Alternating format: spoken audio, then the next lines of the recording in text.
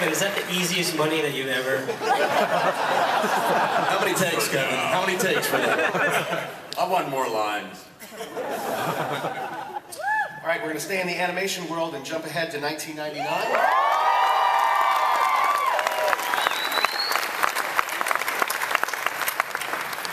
Batman Beyond appears in another iteration that I think just defied everybody and challenged everybody's conceptions. And I'm curious, Bruce, where did that, do you remember where this idea came from and where the conception came from? I can tell you exactly. We were meeting with Jamie Kellner, who was the president of the Warner Brothers network at the time. And we had just started doing what we call the revamped Batman episodes. It was the New Adventures of Batman. And we were really into that. And Jamie had he called us in for a meeting. It was actually in Sam's new office. It was Jamie Kellner's old office, like literally 20 feet from where my office is now. And he was like very complimentary on the new show. He really liked it a lot. He said, but you know, we kind of want to do something a little different with Batman. And I went, uh-huh. And he said, yeah, I'm thinking teenage Batman. And I just kind of went, holy crap, really? You know, it was pretty scary. It was just kind of like, probably the same feeling that a lot of people had when they first heard that we were doing it. It was just like, oh my God, that's just going to be horrible. Yeah, and I think also at the time, I think Buffy was like the WB's huge breakout hit at the time, so I think he was trying to like kind of grab a little bit of Buffy and kind of Buffy-ize Batman.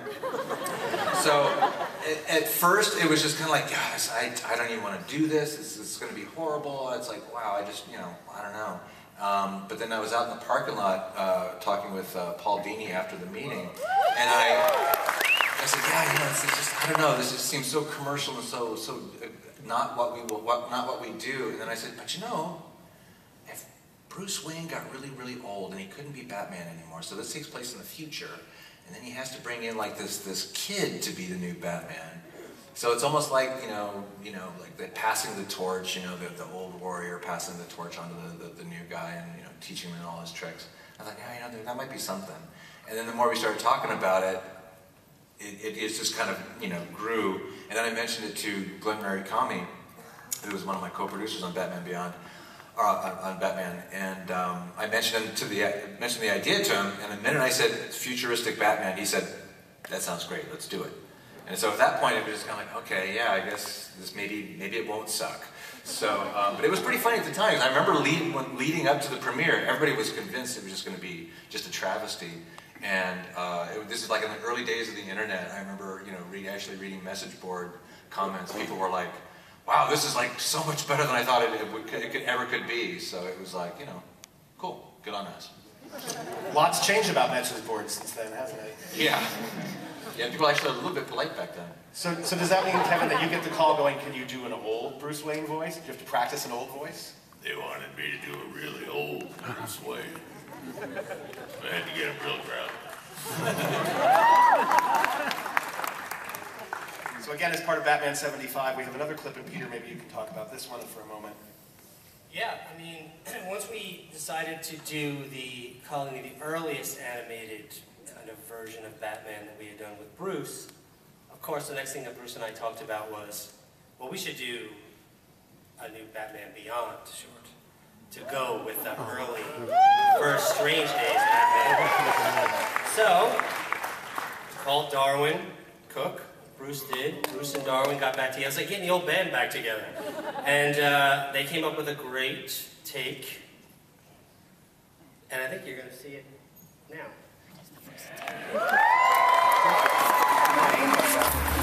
Mr. Wayne! Terry, you're hurt. Just groggy. Who did this? It was me.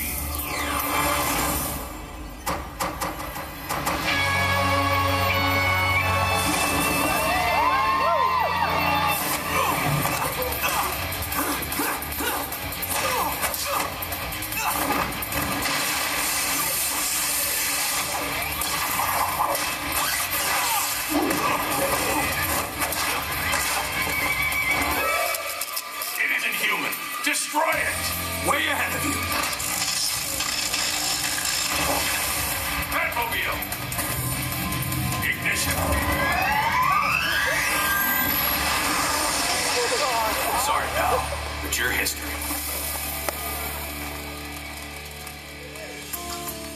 Who sent that thing? It didn't say. Whoever it was, they didn't stop at one.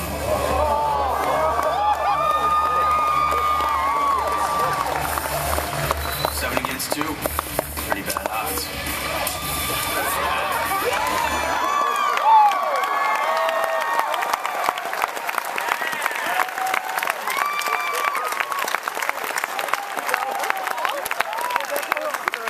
Batman Beyond fighting pt2 Batman. That was a nerdgasm right there. Exactly. Audience testing at its finest.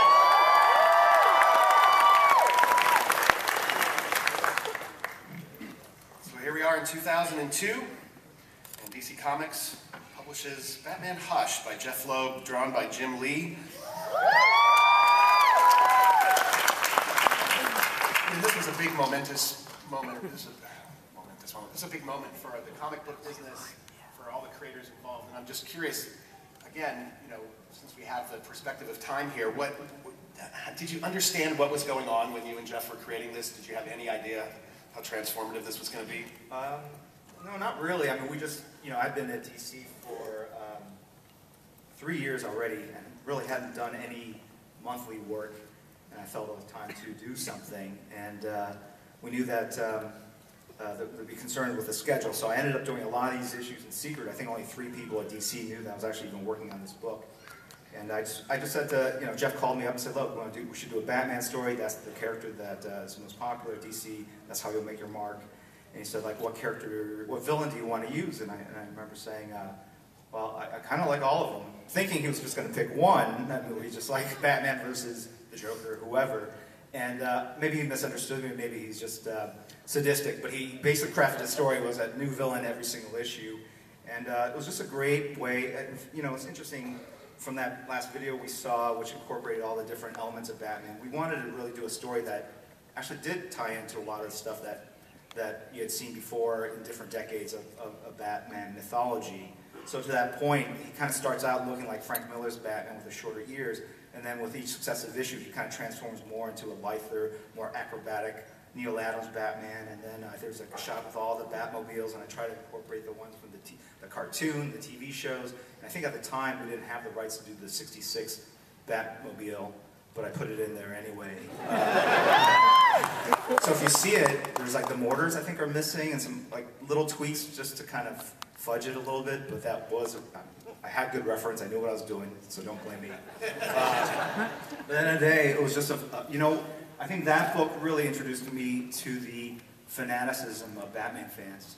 You guys are comic book fans, you guys are Batman fans. When you get into comics as a professional, you see the loyalty and the passion of the fans, but then when you do a Batman project, it goes to a whole different secret, like, uber level, and people, there's fanaticism at that level, and it really opened my eyes to the power of this mythology, of this character, and it's a character that you know, I really love working on and look forward to doing more of. You know, it's funny, Jim, the part of that story that I hadn't really heard before that just boggles me is that you were able to work on the book in secret. I find it unfathomable that even 12 years later that we could even contemplate that such a thing would happen. I don't think that would be possible. I think I did like 9 issues in secret before we finally solicited, and we were almost late on that final 3 issues just to show you how slowly it worked. But it was cool. I actually made a bet with the editor at the time, Mike Carlin, that I would make the deadline, and I beat him in the bet, and it was for $100, and I still have that check signed on my above my drafting table, so it's a motivator. So to me, another watershed year comes in 2005, when you and Frank Miller begin working on Batman, All-Star Batman and Robin, which is going to be coming out in an oversized Absolute edition this summer. Right. What perfect timing, of course, for Batman 75. This was right as I started working at DC, and I would call this a fairly tumultuous production. Yeah. When it came out, it was actually, a lot of people didn't like it on the internet. They were like, that's not my Batman. And I would say at least 2 different people at DC almost got fired over this book. There was an issue which had blacked out bars. I don't know if you guys are familiar. There's like a lot of salty language in the black bars, but the printer made an error and you could actually see the words underneath the black bars for some reason. They decided that it was important to have the real words underneath the black bar instead of just putting a black bar. So those are collector's issues. I sell one about every week on eBay, so if you look for the auction, you find it. Yeah, so, but what was funny, and I think it's real proof and testament to the power of Batman, is that as crazy as that storyline was, and the quote, "I'm the goddamn Batman," is now part of the vernacular, is now part of the mythology, and it really shows you, for as human as the character is, he is bulletproof in all these different ways, that you can tell a crazy story where he's Zebra Batman and he goes to the moon in the 50s, and you can do a story where he's very dark in the Arkham games and in the Dark Knight movie, and it still works, and he's multi-generational and appeals to little kids and older fans, and it just goes to show you that all this stuff basically goes into a giant creative pool, and you guys as the fans decide what's important, what works, and you are in that way shaping who Batman becomes.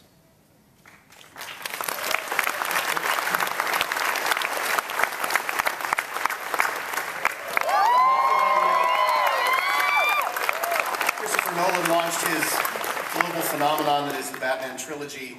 This is me personally. I think these are the apotheosis of superhero movies. I think these movies are actual art made from a story about a guy wearing a mask. And yet still work as amazing, thrilling movies for me. And I'm just curious for everyone on the group or whoever wants to answer it, how do you think, that's again, it's another seismic reinterpretation of the character, but today we've covered so many of them, and I'm just curious, where do you think it goes next? Where do you think the Batman storytelling goes? We've worked our way through humor and fantasy all the way to almost a realistic version. That's what I loved about Batman Begins when I saw it. I thought, this is the first superhero movie I thought, well, this could actually happen. This seems real to me, that this guy could do this, and this doesn't seem to be out of place in the real world. Right. Do you think it's going to go back to a more fantastical? Nobody knows the answer, so feel free to speculate. The technology has definitely caught up with the mythology. You can now have a car, or you can now have a phone in your car, as was portended in the Batman '66 TV show. So, I don't know. To me, I think there's going to be a broadening of the Batman family. You're going to see more diversification of that, and I think the technology is going to basically make all his toys even cooler as we go forward in time. But it's also the humanity of the character, I think, that's made him so resonant for so long. You know, he's mortal. He doesn't have any superpowers, and he's got such an incredible moral compass. He always does the right thing. That's what's made him last so many years. Well, you know, one thing that's interesting is that I think all of this stuff is cyclical. If you go back, you know, Batman started off really dark, then he got really silly with Adam West, then he got gradually darker and darker through the Neil Adams years and through Frank Miller and then the Tim Burton thing in my show, and then it ebbs and flows.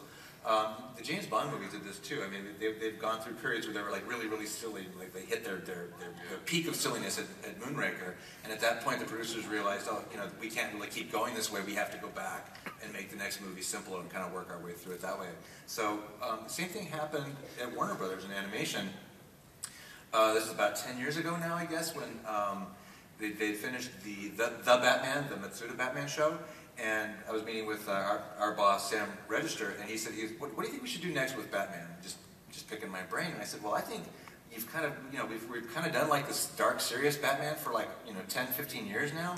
I think we need to go back the opposite way and kind of going back and embrace the childlike, you know, aspects of the character that people like when they were really little. So that's how they ended up doing, you know, Batman Brave and the Bold, which I think is just as valid a show in its own weird way as any of the stuff we do. So I'm really curious to see what they're going to do with the movies now. I mean, it's like, I'm actually really looking forward to seeing Ben Affleck play Batman, because I think it's going to be a totally different take on the character. And as we found, is when you team him up with Superman, it's a whole different world. It's like, it's not suddenly the world that's like all bound by, you know, supposed, you know, hard science and physics. It's like, you know, that's, you open up the door, you know, it's the willy-nilly box. You can end up, you know, going to the moon if you want. So, we'll see. So we end here in the present day, and we have the current iteration. Which, for anybody that's wondering, Batman's strength as a comic book character, this is the #1 monthly comic book in America. It has been since it launched almost 3 years ago. Every collected edition becomes a #1 New York Times bestseller in hardcover and in paperback.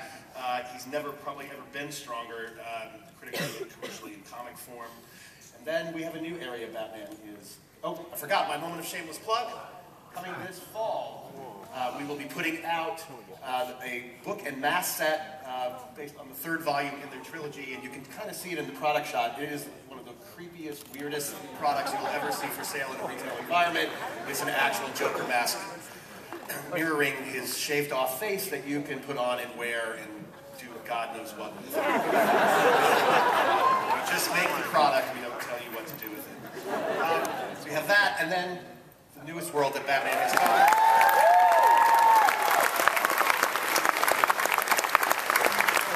A massively popular series of Arkham Asylum games, the 3rd version of which is due shortly.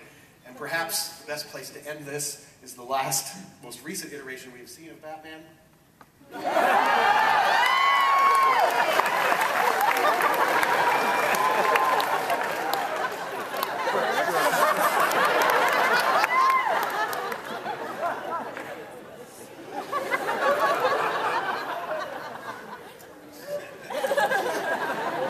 Thank you, Adam, for that.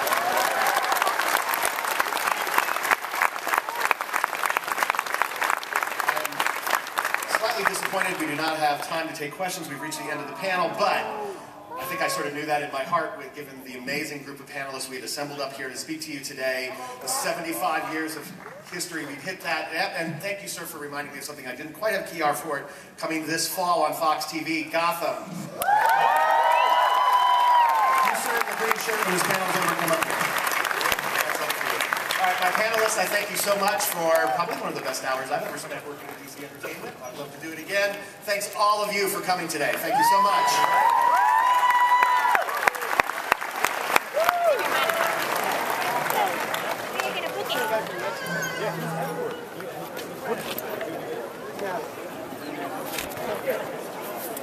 Thanks, though. I appreciate it.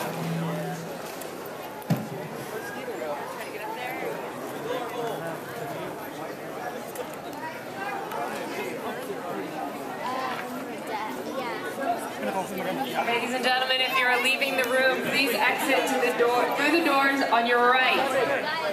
As you're facing the stage, on your right. Do not rush the stage. They are leaving. Thank you so much. Thank you, Kevin. Thank you. We're having a signing after this at the booth downstairs.